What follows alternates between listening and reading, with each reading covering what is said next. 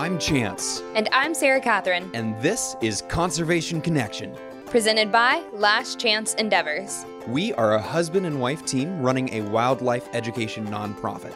It's focused on connecting students to their environment. Each week, here on Conservation Connection, we do just that by introducing you to the groundbreaking science and conservation work that's happening every day across the globe. We talk to professionals in the world of conservation science and wildlife management, and we ask them about their career, their current projects, their wild and crazy stories from the field, and everything in between. This episode is a collaboration with EarthX here in Dallas, Texas. EarthX is the largest Earth Day celebration in the world, and it brings in speakers from every corner of the environmental arena.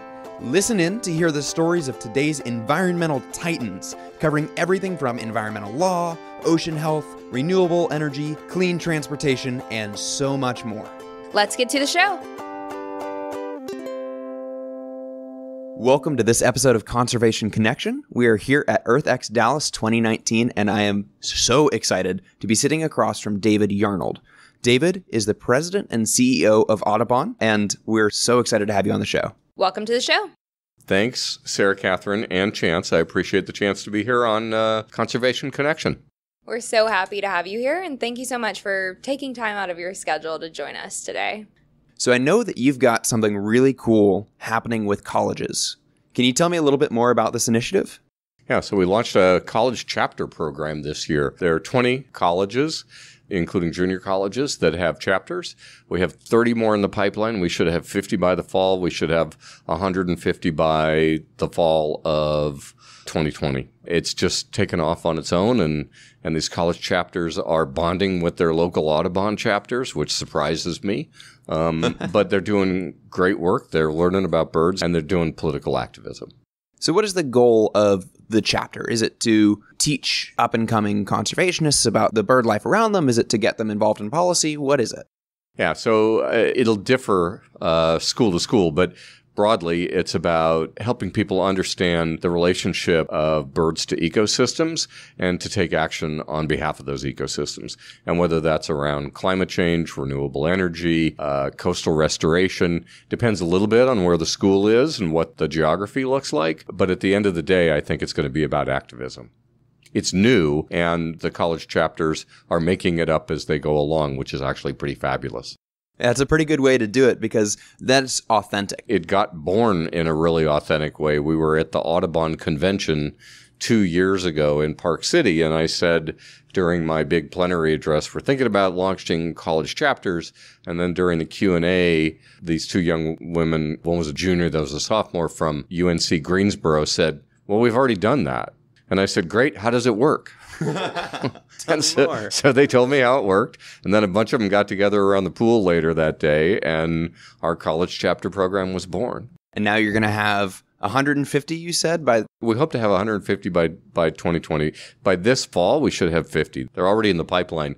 The hardest part is just getting the advisors and all that put together. But once they're up and running, I think they're going to be really powerful. We already have 463 Audubon chapters. We are local everywhere in the U.S., and that's one of the things that makes Audubon different is that we're everybody's neighbor. We have deep roots in red states and purple states and blue states, and so when we come to issues, we do it really authentically. We do it out of a concern for the place where we live, not a place where we're visiting. And the truth is that Audubon is one of the true pillars of conservation and has always been on the forefront of describing the natural world in a way that it inspires people to protect it. That's true. It started with a group of women who formed the first Audubon chapters to prevent the slaughter of birds for hats.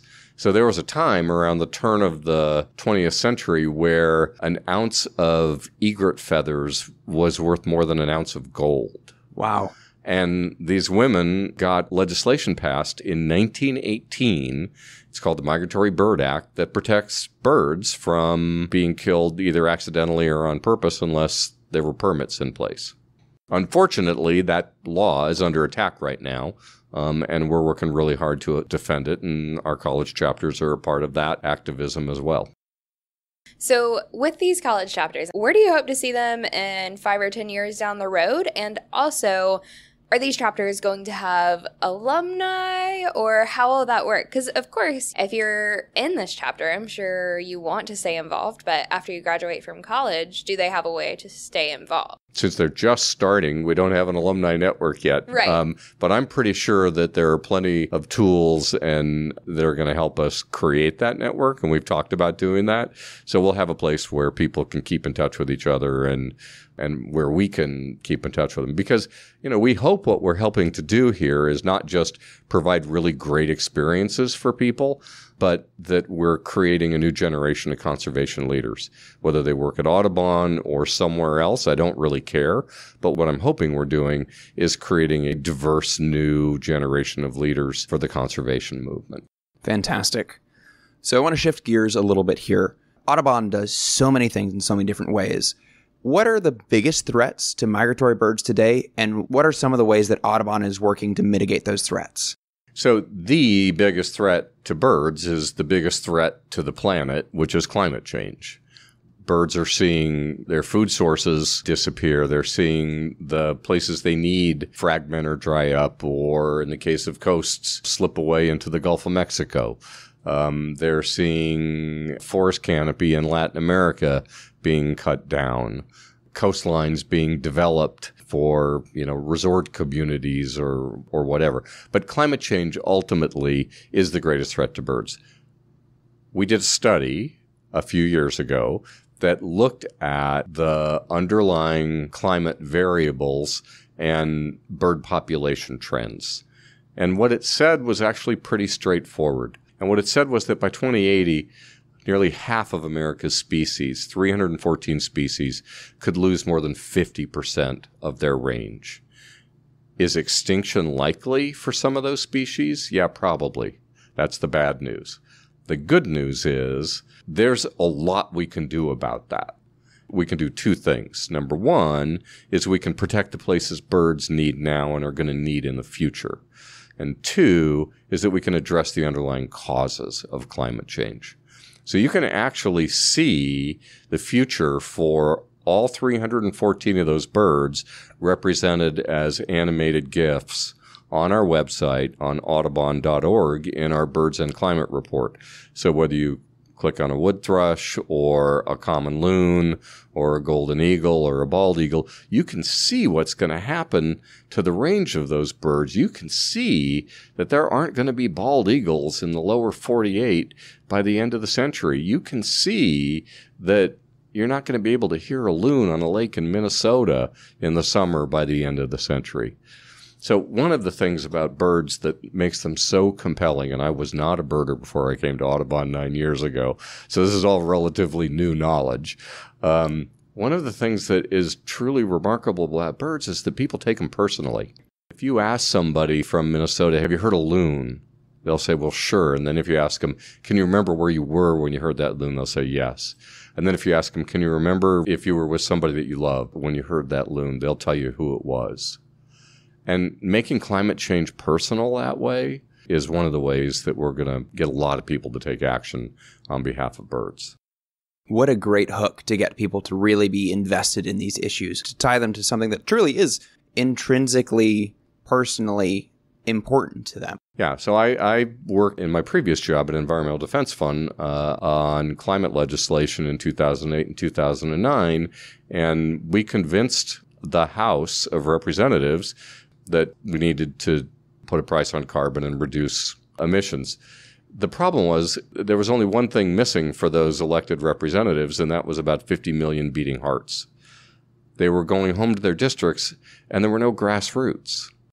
But that's what Audubon is. That's what Audubon does. That's why it matters that Audubon is local everywhere, because we're going to put a lot of butts in seats so that when representatives come home, they're going to see T-shirts that say, what about my loons? Yeah, absolutely. We've really hit some great points in this episode, and we're really appreciative of you coming and speaking with us today. A question on both of our minds and maybe on some of our listeners' minds. Being with Audubon, do you have a favorite bird? It's a little like asking me if I have a favorite kid. So then maybe not a favorite. Just name some of your top. So it sort of changes. Yeah. Right? It changes from time to time. So over the last year, my two favorites have been the roseate spoonbill, because who doesn't like a pink bird with a long, weirdly shaped nose? Sure. And a purple gallinule. Purple gallinule looks like it's wearing a costume, long yellow legs. It can walk on lily pads. It's like 20, 30 different colors, and it lives in hot, wet places down in the south. It's a really awesome bird. If you've never seen one, they're absolutely incredible. Google it right now. Like, pause the podcast, Google it, and then come back, because they're just gorgeous animals. Yeah, they really are. That was a fantastic answer. There were two really excellent, charismatic birds to end on. Colorful, too. Yeah. Everybody loves the colorful ones. Yeah. That's true. Yeah. Well, thank you so much for your time. We really appreciate this discussion of what Audubon is doing to help protect the environment. And we really hope that we get to work with Audubon more in the future. Great. So you can go to www.audubon.org. You'll see our 5 strategic priorities. There are lots of ways to take action. Everything from putting native plants on your patio or your backyard and creating a sanctuary in your own yard to being in touch with your legislator about the birds that you love. And if you're listening, scroll down to the show notes. We're going to put those links right there so you guys can click on them, and I'll take you right there. And the first one is going to be a picture of a purple gallinule. Thanks, Chance. Thanks, Sarah Catherine. Thanks for being on the show today.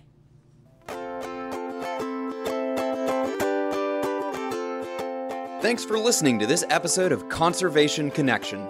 If you enjoyed our podcast, go ahead and subscribe to make sure you catch every episode that we post. We would love to hear from you. So, if you want to reach out, go to our website, lastchanceendeavors.com/contact, and shoot us an email.